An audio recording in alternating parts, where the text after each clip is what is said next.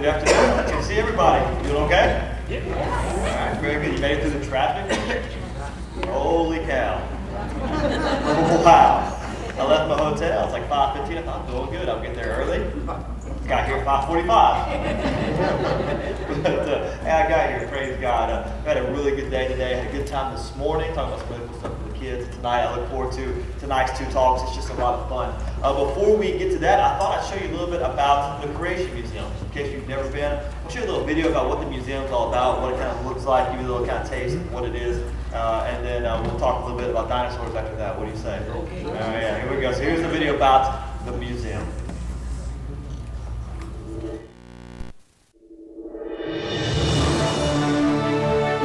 The acclaimed Creation Museum and outreach of Answers in Genesis is a one-of-a-kind museum filled with animatronic characters, interactive special effects theater, and many other world-class exhibits. Since its opening in 2007, the Creation Museum has welcomed over 1.5 million guests at its 49-acre location in the greater Cincinnati area. The state-of-the-art 70,000 square foot museum brings the pages of the Bible to life, helping answer the skeptical questions that cause people to doubt that the Bible is true. The dramatic finale of the museum is the Last Adam film, where guests experience the glory of God's redemptive plan and hear a clear and powerful presentation of the gospel message. Since the museum's opening, we have heard countless testimonies from adults and young people whose lives have been changed through a museum visit. Now discover how it might change your own life for Christ. Plan your visit at creationmuseum.org and prepare to believe. There's over 2 million people now been to the museum. There's now a zip line course that goes over the lake behind the museum all the way around. It's one of the largest in the Midwest. It's awesome. We have just more stuff at an insectorium, which is an incredible display. We got new Allosaurus fossil. We got a new dragon display center. I mean, there's all kinds of stuff going on. We're always adding to it. And I'll never forget when me and my wife first went there with our family, way before I joined the ministry. We were just so impressed with how well it was done, so professional, just a good job. And you can tell that what they did, when they built it and continued to build it, was to make it glorify God. Whatever you do it to His glory, to the best of your ability. And so if you get a chance, I encourage you to drop by the Creation Museum and, of course, see the Ark in a year or so, if the Lord tarries, and that gets to be built as well. But that's a little bit about that. We are going to jump into dinosaurs, and I got a question. Anybody else love dinosaurs like me? Still? Like you're, yeah. Still love dinosaurs, I really do. Love them so much, me and my wife made the first ever snow wrecks a couple of years ago that I'm aware of. I've never seen one before. I was pretty impressed with it, right? It kind of looks like a white Barney, but we did the best we could with what we had.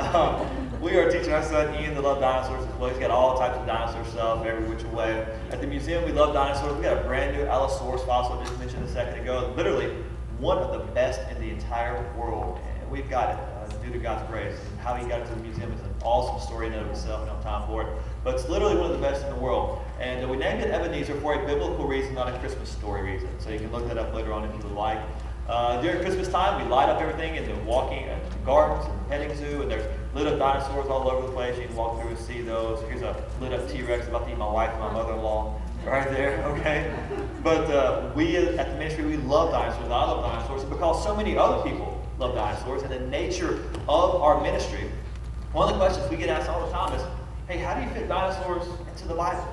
People want to know. Do you guys want to know? Yeah. I'm going to show you. This is how you fit dinosaurs into the Bible.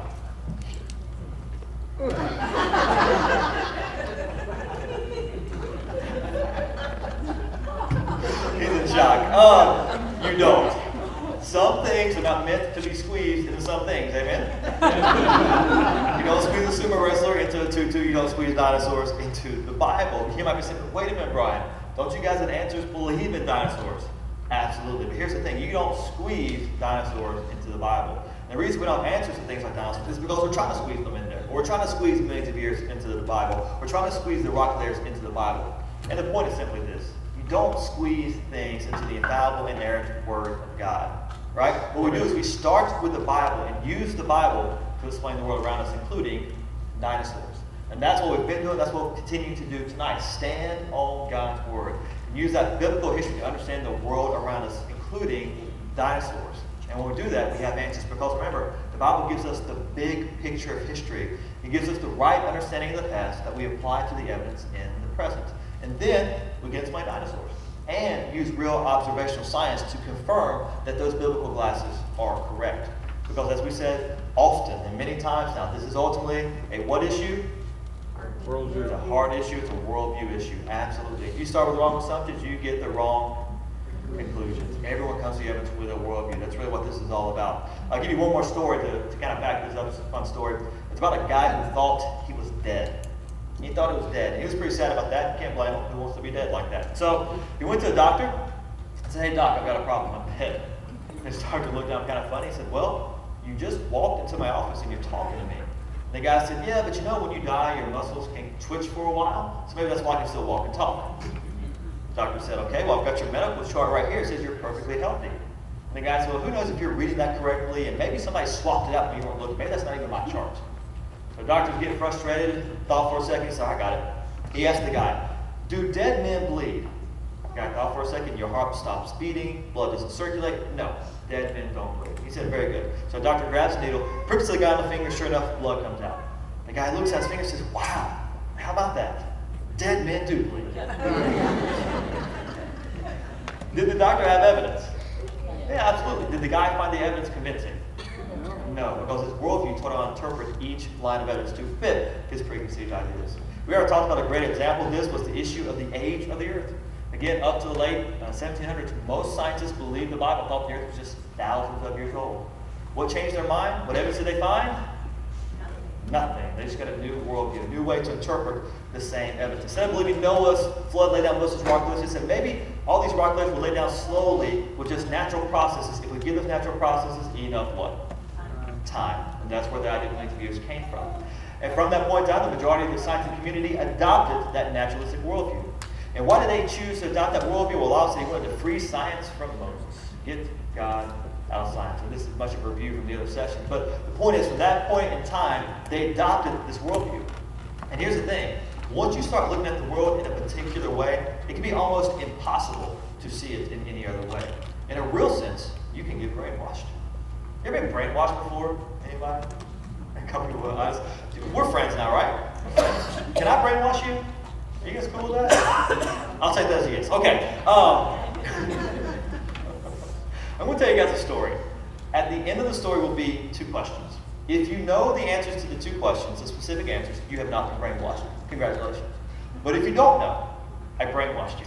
I got you to think the way I want you to think, and you probably have no idea how it happens, and I will bet it happens in the very first sentence. You ready? So if you know the answer, don't yell it out, just raise your hand when I ask. Here's the story. Once upon a time, a man left home jogging. He jogged a little ways and turned left, jogged a little ways, turned left, jogged a little ways, turned left, and he jogged back home. As he was jogging back home, he noticed two masked men were waiting for him at home. Who were the masked men, and why did he leave home jogging? Anybody know the answers to those two questions? Raise your hand. One, two, so three, couple. So around 98% have been brainwashed. Congratulations. Feel good? No, it feels awful, right? But I'll give you one more shot, just to be fair. So I'll talk a little faster. Here we go. Once upon a time, a man left home jogging. He jogged a little ways and turned left. Give you a hint, left is important. He jogged a little ways, turned left, jogged a little ways, turned left, and he jogged back home. As he was jogging back home, he noticed two masked men were waiting for him at home. Again, who were the masked men, and why did he leave home jogging? Anybody who knew, get it? Anybody who knew? Couple? All right. So 96% have been brainwashed. I feel pretty good about myself. All right. But now, don't worry. I'm going to unbrainwash you, and I'm going to do it with a simple picture. And when you see this picture, you'll probably kick yourself or your neighbor and think, "Why could I not figure this out? It's so easy." You ready? Once upon a time, a man left home jogging. He jogged a little ways to the left, jogged a little ways to the left, jogged a little ways to the left. They jogged back home. The two masked men, of course, were the good old catcher and the umpire. Isn't that so easy? Absolutely. Why could you not figure that out? Well, probably because when I said he left home, what'd you think of? A house. Jogging for some exercise. The masked men were probably bad guys and robbers. And notice this. Once you started interpreting those words in that particular way, it was almost impossible to see them in any other way. In a real sense, you were brainwashed. Can I show you how multiple generations now kids today are in that same way, being brainwashed. Give them a book like this. Because I can read about the dinosaurs. And what do you think are the first words in the book? You guys have this book too, all right. Yeah, millions of years ago. Here's another one. Millions of years ago. Even the beloved Dr. Seuss, not the first words, but right there, millions of years ago. This idea, of course, is everywhere related to dinosaurs, especially. Went to Disney World a few years ago with my family, you know, the Magical Kingdom. Went to the Animal Kingdom one day. We visited Dino Land, and when we visited Dino Land, that day wasn't magical for me. Because as we walked around, I saw stuff like this. You can ride a roller coaster, go back 65 million years in time, and catch a dinosaur. Or go to the boneyard and dig up critters representing things millions of years old. Or walk around this trail representing the world as it was millions of years ago. Or think about it like this. Meet little Joey. There he is. He's 5 years old. He's about to start school, public, private, homeschool, doesn't matter. And he already knows about evolution, Big Bang, dinosaurs lived millions of years ago, people evolved from apes. He knows all that already. How? I want you to meet his teachers. You might know them. Hey, full disclosure, just to be completely honest, you know, Ian's just 15 months. You know, he's really young, but sometimes you got cartoons on TV or whatever. And my wife was recording him the other day. He was doing something really cute, like he always does. And so she was recording him as he was doing it. And in the background, the TV was going. And I couldn't see the screen, but I could hear the TV. And you know what I heard as she was recording him? Well, about 65 million years ago, during the blah, blah, blah. I gave her a hard time. Let's do back. But no, this stuff is literally everywhere. These things appear so cute and harmless, but guys, as they watch these shows one after another, I fear we have forgotten a very important truth, and that is this: we are not the only fishermen men. We're not. And for the secularists, dinosaurs are one of the primary baits they use to reel our kids into that secular worldview that essentially says the Bible's history is incorrect. If you can't believe what the Bible says about history, once again, why trust what it says about salvation? Bottom line. And that's why it's so important we're ready to give an answer for the hope that we have, even answers about dinosaurs. Ready to get some? All right, let's do it. On which day were they created out of the 6 days? Yeah, day 6. We know, right? Because look, in this picture, there are 2 T-Rexes. That proves it.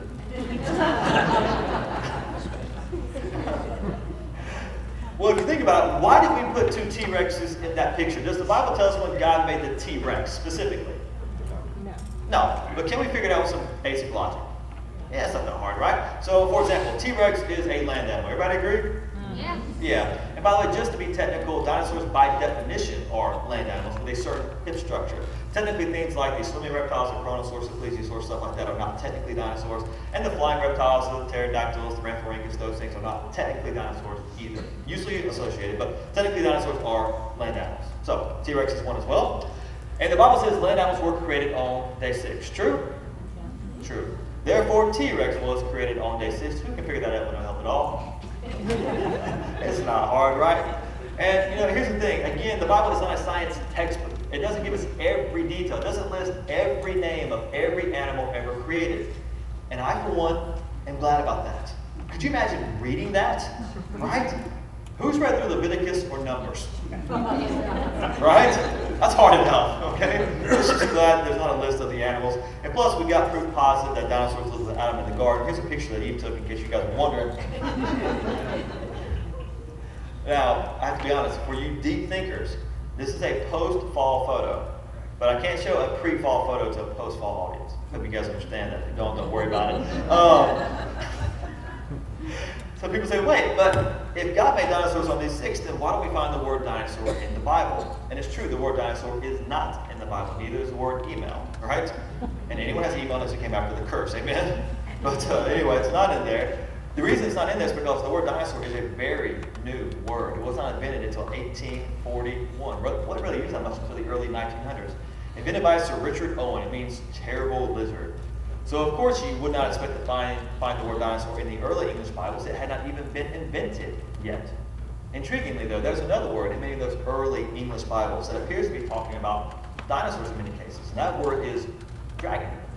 Translated from the Hebrew word tanim, repeated over 25 times throughout the Old Testament. One example, Psalm 74:13, thou breakest the heads of the dragons in the waters. Maybe talking about the chronosaurs or the plesiosaur or something like that.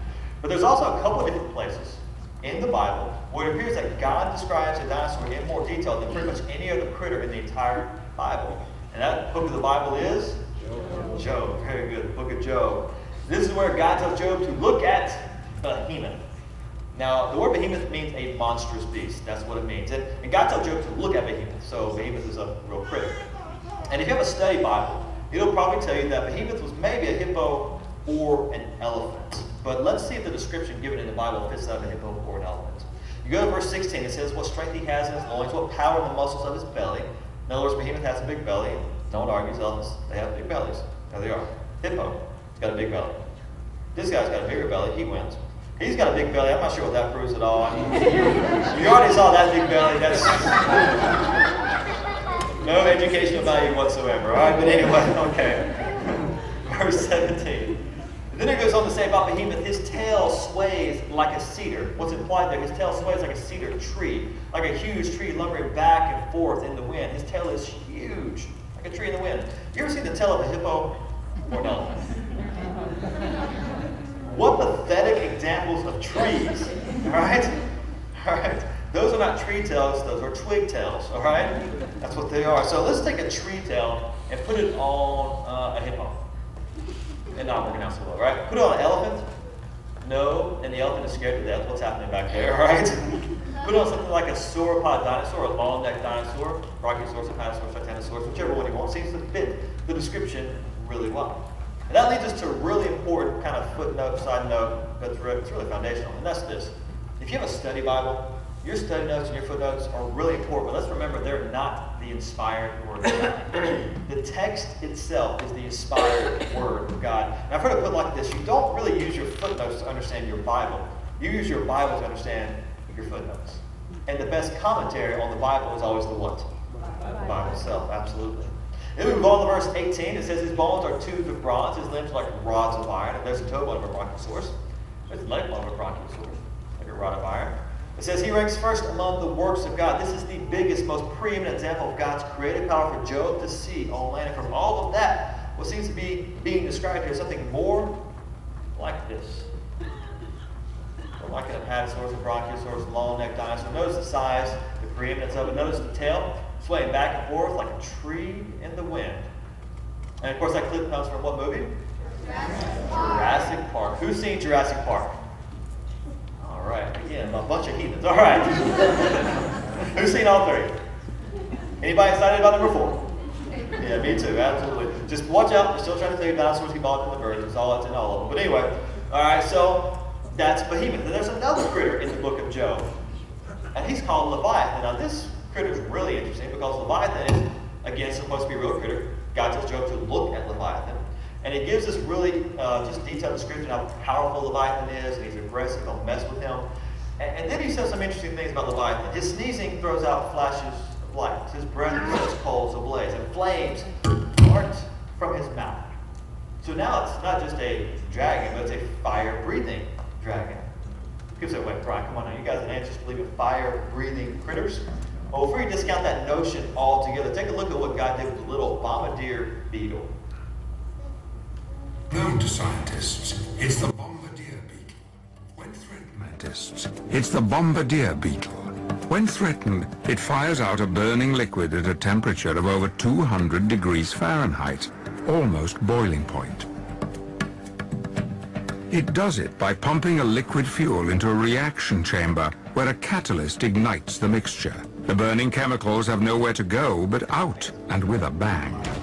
All right. I was recently at church, and somebody yelled up from the audience, I know somebody who does that. Like, not the same thing at all. But it's horrible. It kills other insects, small mammals, and it's harmful to human skin.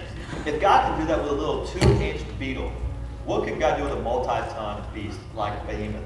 Or think about some of the other things that God has made that we can look at. There's so many things we can talk about, but things like lightning bugs, aren't they cool? It means they produce light, such a neat thing. Do you realize that the chemical reaction that takes place to produce light is 100% efficient? No energy is lost in the conversion. Compare that to our lights, which lose 90% of their energy in the form of heat. But God's design is a little bit better than ours. Imagine that. Or things like electric eels, animals that produce electricity. Such a cool thought. And by the way, if you just found the bones of an electric eel, would you know it produced electricity? Probably not. Plus, besides all that, most animals produce methane, which is a flammable gas. All you need is a way to ignite it, and you have a flamethrower. Not that hard to do. And so we also have flying reptiles mentioned in the Bible as well. Isaiah 14:29 and 30 verse 6, the flying fiery serpents. They're all over the place. And so people naturally ask, okay, well, if they're in the Bible, that makes sense. But I got a question, Brian, what do they eat? You know, isn't Adam going to get a little worried when lunchtime rolls around? And that's a good question. It's a fair question.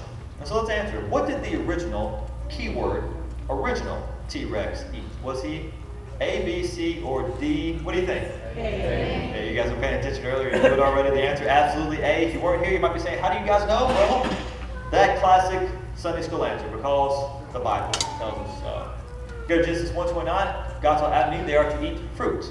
Verse 30, to all the beasts of the earth, all the birds of the air, all the creatures that move on the ground, everything with a breath of life in it. I give every green plant for food in it. So, because as we said before, originally everything was vegetarian. That makes perfect biblical sense because there was no death until after Adam sinned, which means you can't eat meat until after his sin. So originally, the T-Rex, like everything else, was vegetarian. People say, wait, you mean tell me the T-Rex with big old teeth of 6-inch serrated fangs, ate things like fruits and vegetables, pineapples, so forth and so on? Absolutely. Have you guys ever tried to bite into a coconut? That's a bad idea, right? Like a redneck's famous last words, hey, y'all watch this, all right? Here we go. Not good, all right? You need a knife to get into a coconut, right? T-Rex was simply just pre-equipped. And besides all that, if you find a fossil of a critter with big, long, sharp teeth, what is the only thing you know for sure about that critter? He's got big, long, sharp teeth, right? And by the way, there are plenty of critters today in our Genesis 3 fallen, messed up, cursed world that have big, long, sharp teeth that are either primarily or even only vegetarian. I'll give you a couple quick examples. Look at this primate from South America. Look at those teeth. You know, he's picked on in high school, right? That's rough. The guy is vegetarian. Or, look at this skull. Look at those long, sharp teeth. He must be a vicious meat eater. No, that skull belongs to a fruit bat. You get one guess as to what a fruit bat eats. If you get it wrong, I'm leaving. Yeah, of course he eats fruit, right? Absolutely. Or look at this skull right here. Look at those big old sharp teeth in the front. He must be a meat eater. No, that skull belongs to one of these guys. I'm not going to tell you which one. It's one of them. It's a test. Let's see who the true heathens are in the bunch. I don't know. Okay. We'll clean it up a little bit. There we go. All right. We'll also pay the bear. All right. Or look at this skull right here. Look at those big old saber-tooth-like teeth. Isn't that intimidating? It's crazy. It must be a vicious meat eater. No, that skull belongs to something known as the Chinese water deer. Known as a vampire deer for obvious reasons, and of course, vegetarian. So back in the day, before Adam sinned, everything was vegetarian. You could hang out with the lions and the tigers and the bears on by, would not be a problem. You could bring a T-Rex home as a pet. Not an issue. Just be sure you got enough room, right?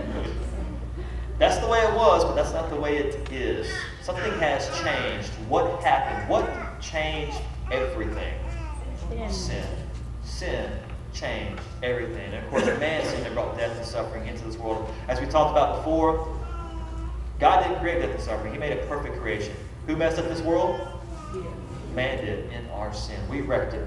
Because of our sin, death came into the world and the curse. And that's why we see horrific things like this. And we see meat eating. We see tsunamis and tornadoes. We see cancer. We see disease because of sin. That sin affected everything. Romans 8:22. For the whole of creation groans in pain and wants to be fixed back to the way it was before Adam's sin.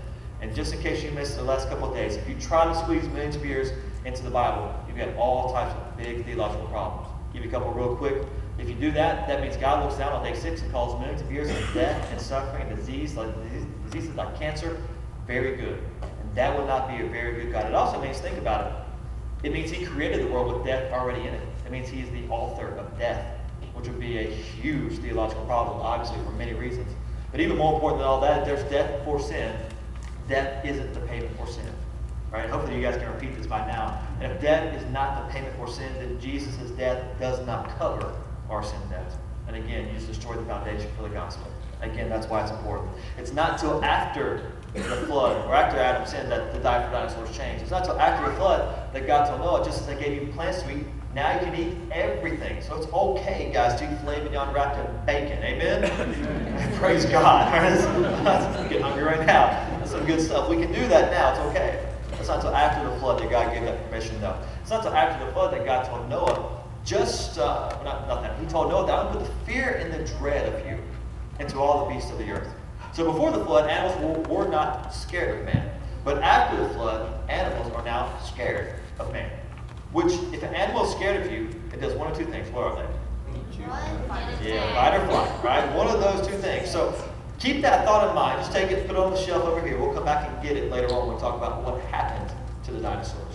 So for some people, I get to this point, and they say, okay, Brian, that all makes sense. So here's what I'm thinking. God made dinosaurs. They were originally all good, but then man sinned, messing up the world. Dinosaurs became maybe a threat, so maybe God just let them all die during the flood. But is that what the Bible says? Is this Genesis 7:15? Help me out here. Pairs of all creatures with the breath of life in them, except dinosaurs, came to know and entered the ark. No, again, that's in second heresies or third opinions. One of those two. It's not in your Bible. All creatures with the breath of life came to Noah and entered the ark, including, obviously, dinosaurs. And we talked about the ark last night. It was huge, but was it big enough for dinosaurs? Let's talk about that right now. First thing, people say, but wait a minute, aren't there just thousands of different types of dinosaurs out there? Well, guys, just like there are many variations of the dog kind and many variations of the horse kind, but just the basic kinds, same thing with dinosaurs. There are many variations of the Triceratops kind, but just the basic kind. Many variations of the sauropod kind, but just the basic kind. Being really generous, there are only about 50 dinosaur kinds. Times 2, that's only 100 dinosaurs. Not that many. You might be saying, okay, there's not that many, but I mean, come on. Really? I mean, right? How'd you go squeeze those things in there? Well, that leads us to a very common misconception. Do you realize that the average size of a dinosaur was that of a small horse? Yeah, most of them actually weren't that big. Some were as small as chickens. Yeah, they were still around. We could have some good old KFD. And of course, it tastes like what? Chicken. That's exactly right. Have to. It tastes like chicken. Yeah. And as it turns out, we know that all dinosaurs started off small because they hatched from eggs. And as it turns out, the max size for an egg is about the size of a football. Because the bigger the egg gets, the thicker the shell's got to be to support its own weight. But you can't let the shell get too thick because then oxygen can't get through to keep the critter alive. So the max size for an egg is about that big. That means all your dinosaurs, whether you're talking about the great stegosaurs, the T-Rex, the Brachiosaurs, they all started off fairly small and cute. I don't know about the cute part, but small. All right, you get that, and whatever. And that really should not be that weird to us because even today, crocodiles, for example, they hatch from eggs. You can hold them in the palm of your hand. Give them a few years. If you're not careful, they will hold you in the bottom of their belly. All right? And that guy's crazy. I don't know what he's doing, but anyway, there he is. And plus, remember, God brought the animals to Noah. So I'm pretty sure God's got to figure out which ones to bring. God can bring the biggest ones, right? But I'm going to imagine that God brought young adults to Noah for multiple reasons. Number one, they're smaller. Just common sense, right? You don't have to bring the biggest ones. Bring young adults of the elephants, of the giraffes, of horses, of all the bigger animals. Just be sure you got a pink one and a blue one. That's important later, all right? Young adults, they weigh less, they eat less, they sleep a lot more. Youngins are a lot tougher. Youngins run around, fall down, and bounce, and get up and keep running, right? Adults fall down and break and lay there for a while. Plus, youngins will live longer after the flood to reproduce more, and that's the whole reason you were taking them to begin with. So lots of reasons to take young adults. And by the way, just to be technical, the big ones would have fit just fine, but no reason to take the biggest ones. So they were on the ark, along with everything else. And the Bible says on that day, we talked about last night, the mountains of great deep burst forth, cracking through the crust of the earth, literally destroying this world, turning it into a junkyard. And because of that event, we find billions of dead things buried in rock layers, laid down by water, all over the earth. And that happened around 4,400 years ago. People say, all right, well, if that happened at that time, Fred, then I got a question. Is there any forensic evidence of that happening not that long ago? Should we find something? Guys, we find tons. You don't hear much about it because it doesn't fit the evolutionary worldview. There's so much. We could be here literally for hours or days just on this one topic. I'll just give you a few examples. For example, over in North Shore, Alaska, we have found thousands of mostly unfossilized dinosaur bones. That is, they have not turned to stone. They look and they feel like old cow bones. Secularists walked by them for 20 years because they thought there was nothing special about them, because they thought they were just regular bones. And as this secularist admits, bones have been turned into stone to be fossils, and usually most of the original bone is still present in a dinosaur fossil. But it gets infinitely better than that. We find in many of these bones literally hundreds of examples of things like this. Inside this Triceratops bone, supposedly 65 million years old, we find fresh, springy, stretchy tissue. We find blood vessels inside the tissue. We find red blood cells inside the blood vessels, right? Now, this soft tissue, this stuff is made of mostly water.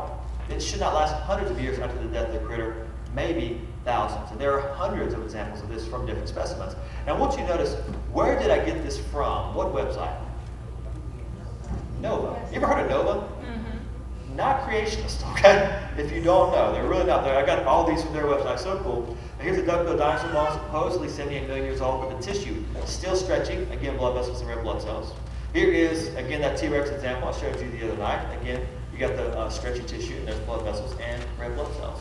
And you know, honestly, many times I think we would look at that and think, wow, that's a slam dunk, right? I mean, there's no way that stuff lasts for millions of years. It proves those fossils are just hundreds or maybe thousands of years old, but definitely not millions. That's got to convince the evolutionists, it's got to convince the secularists that they're wrong. But will it? No, because it's a worldview issue and it's a hard issue. Let me show you an example of this, a great example. Mary Schweitzer, on this next clip, she's the very nice lady who discovered this particular specimen. And she's approaching the evidence from an evolutionary worldview. And I want you to watch how her worldview dictates how she interprets what she's looking at and realize the conclusion that she reaches as she does that. Here you go. Not going to believe this. When she picked up a small piece to stop the reaction by putting it in water, it stretched and it springed and it moved all over the place. So we knew we had something pretty unusual. It appears to be soft tissue. When they look at neighboring parts of the bone, they're even more surprised. Out popped the blood vessels, and they were pretty incredible. And I said, I don't believe it, that's not possible. We need to do it again and again. It's one of those just goosebump-inducing scientific moments, that's all I can say. And they don't really happen very often. Blood vessels should not exist in fossilized bone. Many scientists believe organic molecules can't last more than 100,000 years. Yet Schweitzer's bone is 68 million years old. I think the presence of soft tissues and cells indicates there's a process going on that we didn't have a clue about. So I think it means that we have to kind of rethink the whole chemical process of making a bone turn into a fossil. Wait, what? Don't rethink the age. Now, that's set in stone for a really bad pun. All right, no, that's it. We can't change that. No. There must be some natural process, now think about it, that we have never, ever observed that is somehow making these things last for millions of years. How fast was that calf going? It is a worldview issue, absolutely. I think the Bible offers a much better explanation for why we find fresh tissue. They're just not that old. Most of them died during the flood around 4,350 years ago. And so if that's the case, that means some dinosaurs were, of course, on the ark, right? If they got off, that means they must have lived with man. But if they lived with man after the flood, should we not find some historical written documentation of dinosaurs living with man? And indeed, we should, and indeed we do. But remember, the word dinosaur, new word, not have been until 1841, not used until the early 1900s. But there's another word in pretty much every culture all around the world that appears to be talking about dinosaurs. And what's that word? Dragon. It is dragons. It is literally everywhere, and the honest secularist knows this. Watch this clip from the Discovery Channel. There is one creature remembered in the legends of almost every human culture that's ever existed. A creature depicted with remarkable similarity by the Chinese, the Aztecs, even the Inuit, who live in a frozen land where no reptiles are found. Even they have stories of this animal, the dragon. Cultures from different continents, people who had no contact with one another, yet all of them have stories describing the same mythical animal. Could it be these stories were more than myth? What if we discovered that this creature that haunts our imagination had once been real? This is fun. When you get to this study, it's so much fun. These legends all around the world. We could literally, again, be here for days or weeks talking about just this one subject. Just give you a few quick examples. St. George is said to have slain a dragon around 275 AD. So this would be a real event. And the description of that dragon is that of a dinosaur known as a baryonyx. And it just so happens in that same area we find bones of baryonyx. Huh, it's interesting. Or in France, there's a city renamed in honor of the dragon that was killed there. It was described as being bigger than an ox with long, sharp-pointed horns on its head. Maybe something like a triceratops. Or Marco Polo in 1271 AD reported that the emperor of China used dragons to pull his chariots in his parades. Which, by the way, if I was an emperor and there were dragons around, they'd pull my chariots too, because that is awesome, all right? It's good stuff. We got historians like Aristotle and Herodotus reported seeing flying dragons. Herodotus said he went to go see these winged serpents, these flying dragons, as they were flying for Egypt, as they were known to do. And he saw them. And he said they were like water snakes. They were reptilian. And he said their wings were membranous, like the wings of a bat. Their wings were not feathered. The Historia Animalia, a very well-known old secular science book, said that dragons were not extinct in the 1500s. They were still around, but were rare by then and relatively small. And then we see drawings and carvings all over the world, what appears to be dinosaurs with man. I'll give you a few examples of those. In Egypt, here's a piece of Egyptian pottery. It seems to show two long-necked dinosaurs. Here's an ancient Roman mosaic from the 2nd century AD, again, two long-necked dinosaurs. Or go over to England, visit Carlisle Cathedral, see the tomb of Bishop Bell, who died around 1500. There are brass strips around his tomb and carvings of animals on those brass strips. And some of those carvings look like types of dinosaurs. Or go to Cambodia, this temple built around 1,000 years ago. Zoom in on the column of this temple. We have what appears to be a very clear depiction of a Stegosaurus, the dinosaur with the plates on the back. I hope you notice we're just kind of going around the world. Here's a pictoglyph, what appears to be maybe a triceratops, big body, 3 horns. The secularists look at that and say, no, it's just a goat. The Indians are bad artists. But if you look above, the Indians know what a goat looks like, all right? Not confused, they've got that down. You go just down the road over in Utah.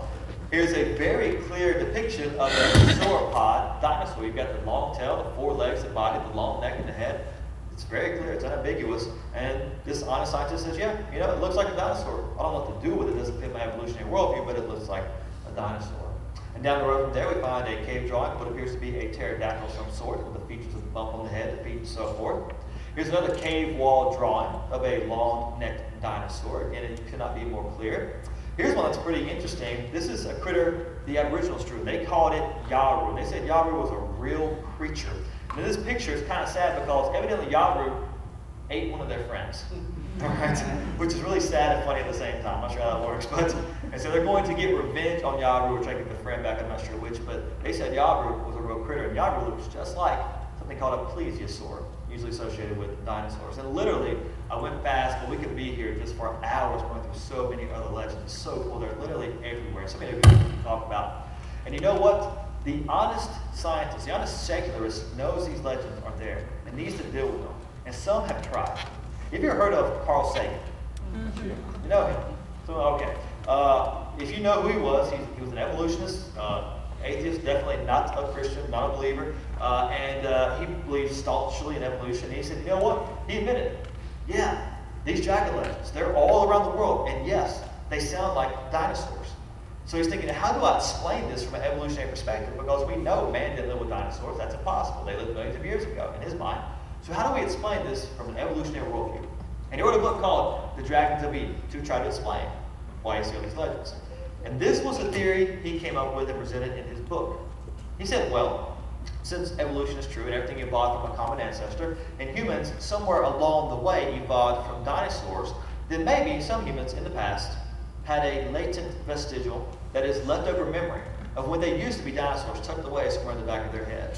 And then sometimes at night when they would go to sleep, that memory would kick in their dreams, and they would see the dinosaurs that they used to see as back in the day. They would see the dinosaurian world. They would see all these great images, and then they would wake up and they would draw what they saw, or write about what they saw.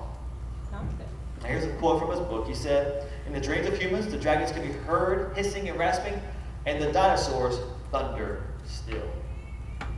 Wow. Again, that is the power of a worldview. And by the way, he won the Pulitzer's Prize for that book, just in case you were wondering. I think the Bible offers a much better, much clearer explanation for the dinosaurs. And of course, that leads us to this. People say, all right, Brian, that all makes sense, but here's the big question. It's what everybody wants to know. What happened to them? I'm going to tell you. You ready? It's about to get deep. That's right. They died, all right? Now, as to why they died, we'll get to that here in a second. But what's interesting is the evolutionists have multiple theories as to what happened to the dinosaurs, right? Some think they did not die at all, not really. They just evolved into birds. As we talked about during the very first session on Sunday morning, that's impossible, but because to change a dinosaur into a bird, you have to add brand new genetic information every time. Natural selection mutations mix up and reduce genetic information. They don't add brand new information. Some think that an asteroid or meteorite hit the Earth and killed all the dinosaurs, big and small, but left everything else alive, which is a neat trick, right? Some think the dinosaurs died of indigestion, and we admit indigestion is painful, no doubt. And this next one is a real theory. I'm not making this up. You can't make this up. Some scientists believe that dinosaurs gassed themselves into extinction. Oh yeah, yeah, no, it's true. They flagellated so much. It put so much methane into the atmosphere, caused a greenhouse effect, increased the temperature of the Earth, and the dinosaurs could not stand the heat. I don't know what to do with that theory. I don't really know. If you'll indulge me just a little, it does give new meaning to the phrase silent but deadly. But other than that, sorry. Some think dinosaurs overate, some think they starved to death, some think a natural catastrophe of some sort killed the dinosaurs. Maybe this is the real reason, I don't know. Let that be a lesson that life choices have consequences, right?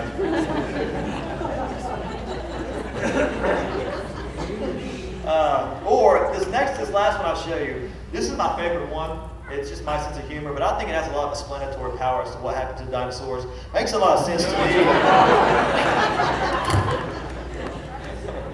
Let's be honest, Chuck Norris has been around for a long time, all right? So, yeah, of course I'm having fun, but you know, most secularists would agree with what I'm about to show you from National Geographic. They posted this a couple years ago. They said around 90% of all organisms that have ever lived have gone extinct in their worldview. That's a lot of extinction, by the way. And they're predicting by the year 2100, half of the existing organisms will also go extinct. And if you're looking at that, you might say, wow, there's a lot of extinction. Why is that happening? And if you were to ask one of these experts why there's so much extinction, you'd probably get a response like this. It's not a mystery, isn't it obvious? You got people killing them, you got lack of food, man's destroying the environment, there are diseases, genetic problems, catastrophes like floods and tsunamis. It's easy to understand why they're all going extinct. It's not hard to understand. Okay, if you ask those same experts, well then what happened to the dinosaurs? Well, we don't know, that's a mystery. Can I suggest that dinosaurs probably went extinct for some of the very same reasons so many other critters go extinct? I'll give you two big problems after the flood, more than likely that they face. Two big ones. I'm sure there are others.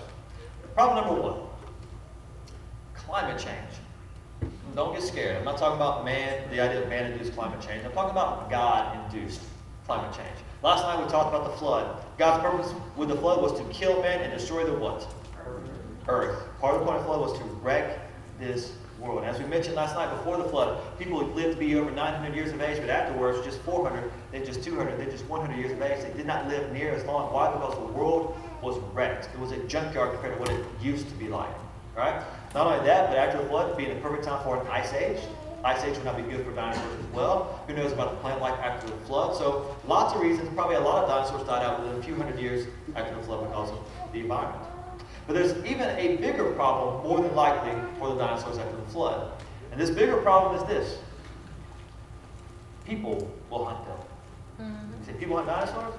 Absolutely. Think about it. Remember, let's pull this idea back off the shelf, grab it. I'm putting the fear and dread of you into all the animals, including dinosaurs. So let's say after the flood, after the Tower of Babel, God splits the people into different people groups, spreads them out all over the world. As you migrate to a new area, if you run into a wild herd of chihuahuas, is that dangerous? Yes. For your ankle, right? Okay, it's annoying, all right? Not dangerous, but definitely annoying. But if you move to a new area and there are a couple of T-Rexes hanging around, is that dangerous? Yes. So men, what are we going to do? We are going to kill it, right? Because I don't know about you guys, I'm pretty sure I can speak for you on this. I love my wife and my son. And I don't want any critter eating my wife or my son. Amen? Now, I don't care what it is, a bear, a lion, a tiger, a dinosaur, it doesn't matter. We're going to kill it. So the guys, they're going to get together and they're going to kill the dinosaurs that are a threat. And of course, other dinosaurs you would kill because it's a lot of food. So man's going to kill dinosaurs to get rid of the menace, to provide food, competition for land, just to show you superior, all that sort of great stuff. And by the way, fellas, let's be honest here. If there were T-Rexes around, Who does not want a T-Rex head hanging on their wall? Right? That's just awesome. You got to have one of those. And so that's going to be another reason we're going to hunt dinosaurs. The same reason we hunt so many other animals. The exact same reasons why tigers are going extinct in Asia, so forth and so on. You see, really, dinosaurs are not a mystery. They're awesome, they're fascinating, but they're really not a mystery. When you start with God's Word, you can answer the skeptical questions of this age and show that God's Word is true from cover to cover. And we like to summarize dinosaurs and answers with what we call the 7 F's. They were formed on day 6. They were initially fearless before sin, no death, no suffering. But then they were fallen, like the rest of the world, after Adam's sin. And then there was the flood that killed all the dinosaurs not on the ark. Afterwards, they got off the ark, reproduced, but they faded over time due to other things we talked about, like the climate changes got induced, and a genetic bottleneck, and so forth and so on. They were found again, refound, rediscovered in the 1800s. And since that point in time, there's been a whole lot of fiction as to where they came from and where they went. And bottom line for me, I like to view dinosaurs as missionary lizards. You say missionary lizards? Why? Well, because number one, when you properly understand them, they confirm that God's Word is true from cover to cover. They show you can trust what the Bible says about history. You can trust what it says about salvation. It's a real book of history. It does connect to reality. Not only that, though, when you think of dinosaurs, when you find a dinosaur bone, we all agree that the bone is dead. Yeah, the bone's dead. The dinosaurs are dead. Why are the dinosaurs dead? 3-letter word. Sin. Sin. You know, the Bible tells us that the wages of sin is death. You know, and it also says in Romans 3:23, for all have sinned and fall short of the glory of God. And you know what? I don't know your hearts here tonight. I hope you all know Christ as Lord and Savior. But bottom line is this, we all fall short. And if you don't think you fall short, do me a quick favor. Go to Exodus chapter 20. Read the 10 Commandments.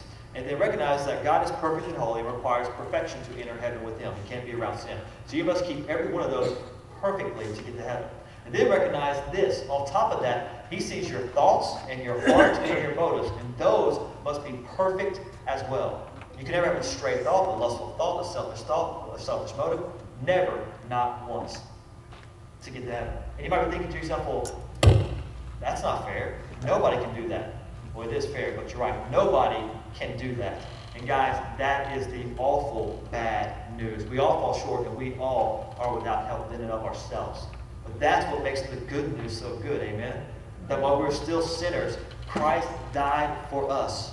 That if you'll confess with your mouth the Lord Jesus, make Him your Lord, your God, your King. He's the boss. You give your life to Him.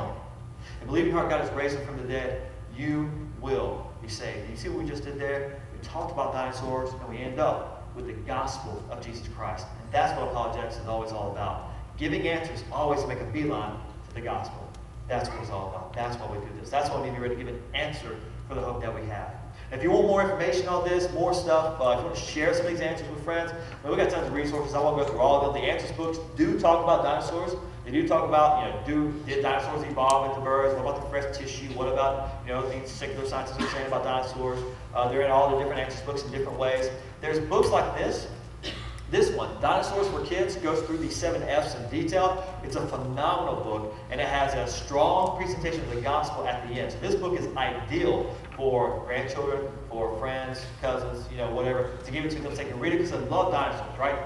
We all love dinosaurs, especially younger kids. And they'll read it, and then they get the gospel at the end. It's really powerful. The book Dragons, Legends and Lore of Dinosaurs. This one's just an incredible book because it's a pop-up and a pull-out. And it's dragons. Is there a better combination? I don't know. All right, so anyway, you can check that out. These for Dinosaur, again, for the younger kids. It's also a curriculum if you want for homeschooling. Awesome. Dinosaurs, Genesis, and the Gospel. This one is Ken Ham, back in the day when he still had brown hair. And then Buddy Davis, and he's singing. It's a great video. There's added animation, wonderful for kids. And it goes through answers about dinosaurs and gives the gospel. It's wonderful about that. The Answers DVDs, we'll talk about dinosaurs. We often talk about dinosaurs in our magazine. I encourage you to check that out. Don't forget the free DVD you get with each year you subscribe. And guys, don't forget, if you want to sign up for our newsletter, please do. It's free. It keeps you abreast of what's happening in our ministry. You can follow us online, Twitter, Facebook, any one of those. Check us out. Some of you are give me some friend requests. We've already become friends. Look at that. Isn't it great? And then also, I haven't mentioned this, which is kind of funny or weird, but our website, answersingenesis.org, is an incredible resource for you, free. You can go on the website, and there are literally, not figuratively, literally thousands of articles on almost any subject you can imagine related to biblical authority.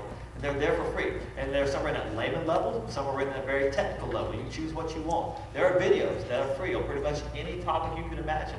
Go and check it out. It's a great resource for anyone and everyone if you need to get some answers and don't have the money to pay for them, and that's what it's there for. So we've got all that stuff going on. I'll be back in the back if you got any questions. What we'll do, we'll close it down for about 20 minutes. We'll have a break for about 20 minutes to do some resources, to get some water. Is there coffee available?